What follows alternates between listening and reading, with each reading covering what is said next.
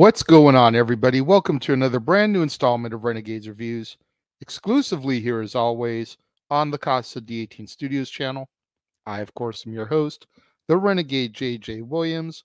It is Wednesday. Happy Hump Day. And today we're going to continue our month of back to school films by discussing Bad Teacher, starring Cameron Diaz, Justin Timberlake, Lucy Punch, Jason Segel, Phyllis Smith, John Michael Higgins, Catherine Newton, Molly Shannon, and Christine Smith.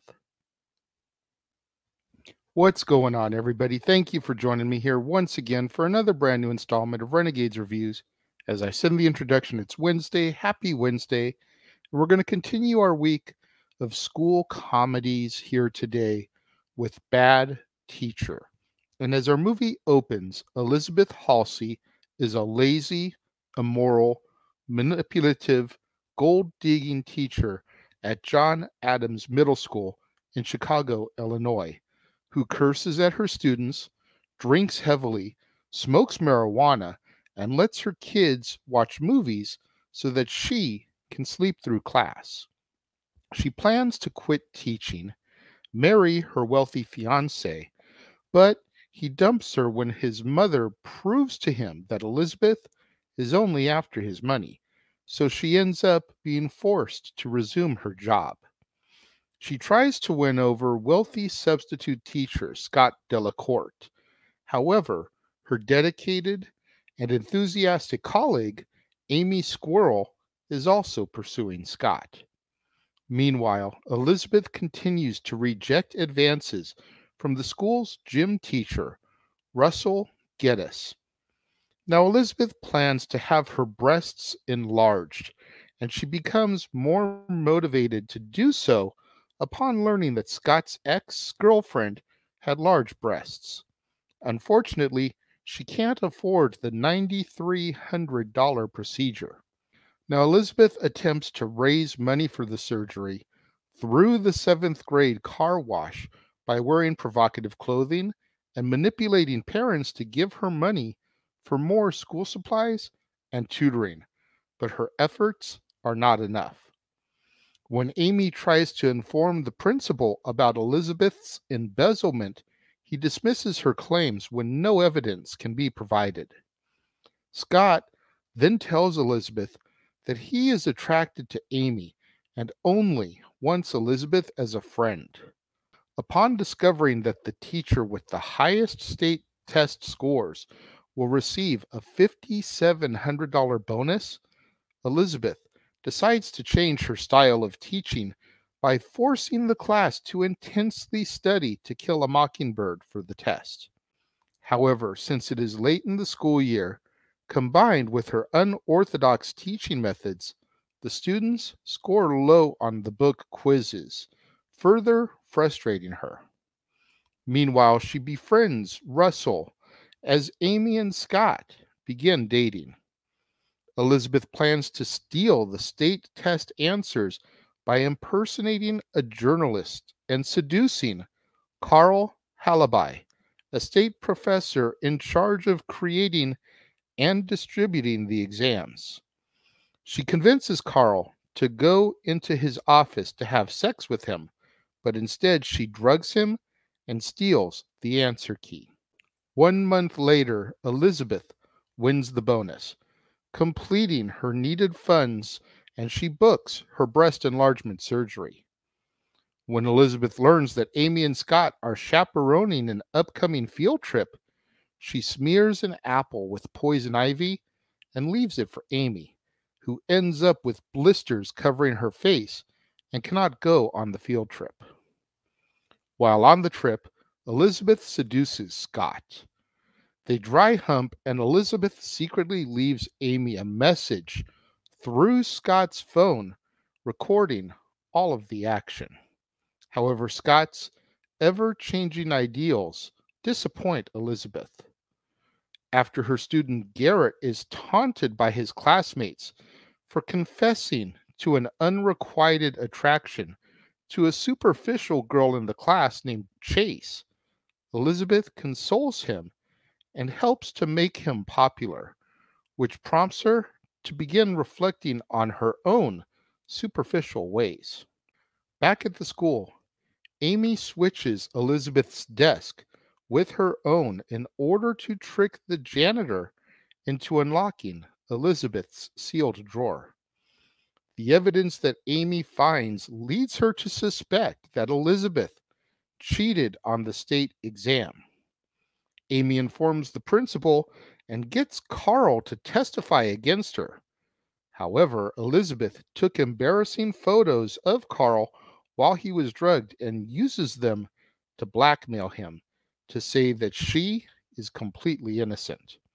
After being informed that her desk was switched, Elizabeth states that teachers in the school use drugs.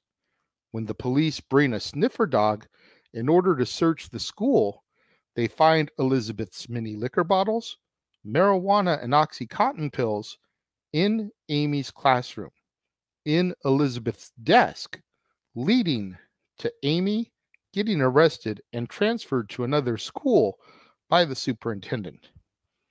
Scott asks Elizabeth to start over, but she rejects him in favor of Russell, having learned that they actually have a lot in common.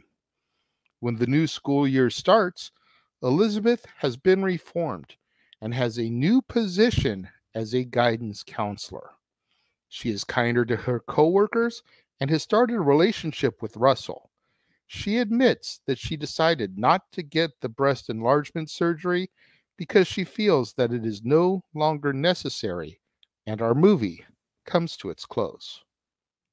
This is now another film that I regret not having seen sooner. I enjoy Jason Segel. I enjoy Cameron Diaz. Justin Timberlake as an actor has very rarely ever disappointed me. It's one of those zany, goofball school comedies, a little bit of disgusting humor like you would find in an American Pie. So I don't know why I avoided it for so long. It was funny, I'm not going to sit here and try to pretend like this was some amazing cinematic effort, because it wasn't. But if you enjoy those raunchy school comedies of like the 80s and the 90s, then you probably would enjoy Bad Teacher. And if you couple that with the cast, like I said, Cameron Diaz, Jason Segel, Justin Timberlake, Molly Shannon, then you've got yourself quite the ensemble of funny people. It's your traditional story of the slacker who gets reformed. She's very much akin to what you would think of Billy Bob Thornton in like Bad Santa or The Bad News Bears or Tom Hanks in A League of Their Own. Like, very much a similar type of journey that the character takes from being that unlikable hero at the end of the day to becoming the person that you really want to cheer for because they get their crap in order. Again, I just thought this was a great movie. I'm not going to go much more into it because I just feel like I'm saying the same stuff already. But I thoroughly enjoyed this film. When it comes to my rating for Bad Teacher, I'm going to give it 3.5 out of 5 stars because I can't get that descriptive on it. If I'm being honest, it's been a minute since I watched it to reviewed it. I've been just overloading my brain watching stuff to review. I've got like 5 or 6 things ready to film right now for content. So obviously this is the oldest one in my brain, but 3.5 out of 5 stars. I have a feeling that this is going to very quickly move up to at least a 4-star film in my rating scale. But I'm curious to know what you guys think of Bad Teacher. Let me know. If you're watching the premiere, leave your thoughts and comments over here. If you're watching on demand later in the day, leave your thoughts and comments down here. Let's have that conversation, that discussion, that debate, that interaction that I'm always asking you guys for in the comments below. And make sure you guys tune in tomorrow, right here to the Casa D18 Studios channel, as we once again open up our vaults for another week of Throwback Thursday content. That's right, all your favorites are still here. You've got the Dads on Wrestling, the Renegade of Wrestling, Stat Boy Rants. You've got Talk Wrestling, No DQ and AV, the No DQ Review, the ATW View, the Indie Force Podcast, Open Mic Night, and more, all part of our regular Throwback Thursday content tomorrow. In addition to that, we are very fully loaded in content, as right here on the Casa D18 Studios channel, the Jeff Meacham Network, and across the Jeff Meacham Network Multiverse of Media, we will be presenting our next watch-along, Impact 1000. That's right, we're going to be doing a watch-along of the 1000th episode of Impact Wrestling Television. Simple Man Noah Foster will be on the call, joined by his newest cohort, Datilla, to provide color commentary for Impact 1000. And then immediately following that, once again, here on the Casa D18 Studios channel, the Jeff Meacham Network, and across the Jeff Meacham Network Multiverse of Media, it'll be time for the flagship show, Talk Wrestling, now on its new day, Thursdays, regular time, 7 o'clock Pacific, 10 o'clock Eastern. But with the watch-along, it'll be immediately following. And the premiere episode of Thursday Talk Wrestling is going to be a doozy, as Jeff addresses the merger of WWE, UFC, Endeavor into TKO.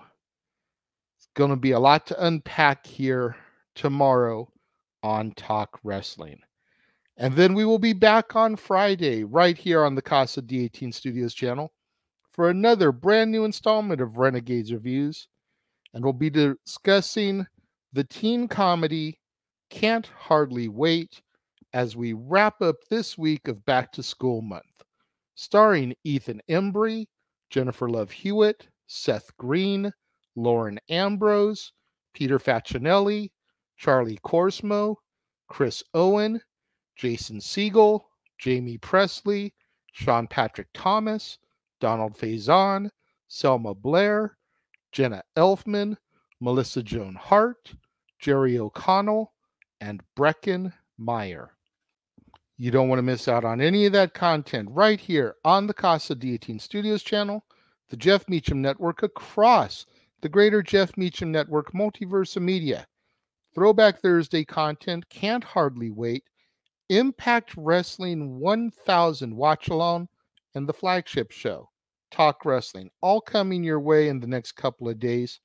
Again, you don't want to miss any of it, so make sure you smash that like button, make sure you subscribe, make sure that notification bell is turned on so you don't miss out anytime a video drops right here on the Casa D18 Studios channel, or anytime we go live, as is the case with Statboy Sports Bar, Open Mic Night, pay-per-view PLE watch-along coverage, etc.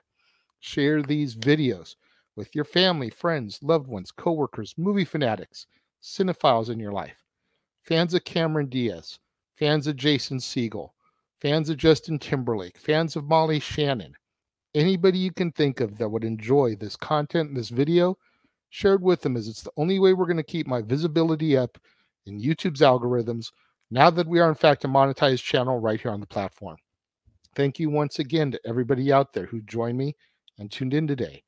It means so much more to me than you guys will ever know. I will see you guys next time.